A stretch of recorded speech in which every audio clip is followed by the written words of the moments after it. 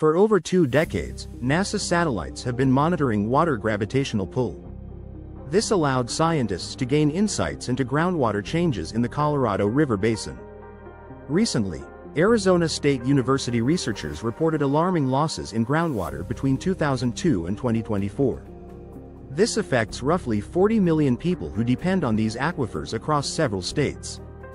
During the study period, the basin lost about 27.8 million acre-feet of groundwater. To put that in perspective, that's equivalent to Lake Mead's storage capacity. The majority of these losses, around 68%, occurred in the lower basin, primarily in Arizona. The findings relied on data from the GRACE and GRACE-FO missions, combined with various land surface models and precipitation data. An earlier study in 2014 by J. Famiglietti also highlighted similar groundwater depletion in the region. He warns that without management, groundwater levels may continue to decline severely, threatening water security and food production in Arizona. The maps indicate a troubling trend. Between 2002 and 2014, groundwater loss was about 5 millimeters each year. This rate dramatically increased to 12 millimeters annually from 2015 to 2024. Two main factors contributed to this acceleration.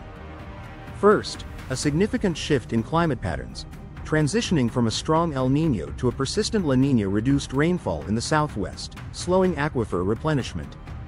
Second, agricultural demands increased. Since 2014, large-scale agriculture has surged in Arizona. Extensive alfalfa farms and other water-intensive crops like cotton and corn have intensified groundwater usage. In fact, irrigated agriculture consumes 72% of Arizona's water supply, significantly outstripping urban and industrial needs. Traditional flood irrigation methods contribute to this issue. While cost-effective, they lead to considerable water loss and evaporation compared to more efficient watering techniques. Additionally, the satellite imagery reveals stark contrasts in land use, showcasing the vast fields dedicated to alfalfa and other crops. However, there is some hope. Evidence suggests effective groundwater management can improve aquifer health. Strategies from the Arizona Groundwater Management Act have been shown to reduce water losses in specific areas.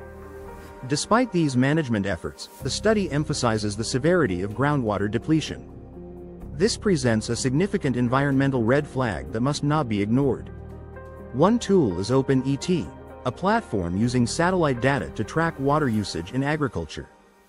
This innovative resource aids farmers in optimizing their irrigation to ensure better water conservation.